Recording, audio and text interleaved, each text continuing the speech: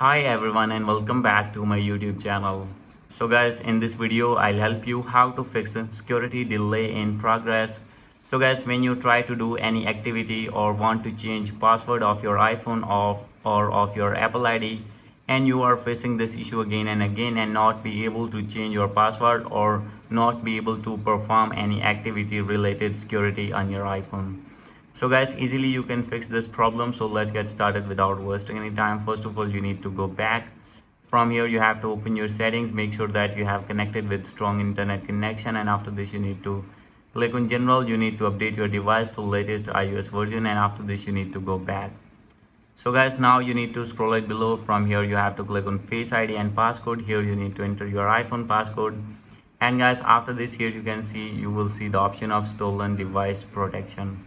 So guys, you can select away from familiar locations. So guys, when you have connected with same Wi-Fi, your family Wi-Fi, or if you are available in familiar location, then this problem not be occur on your iPhone. And guys, if you are facing this issue again and again, simply you have to turn it off, your stolen device protection. So guys, after turning it off, your problem will be fixed and you will be able to do any activity related security on your iPhone.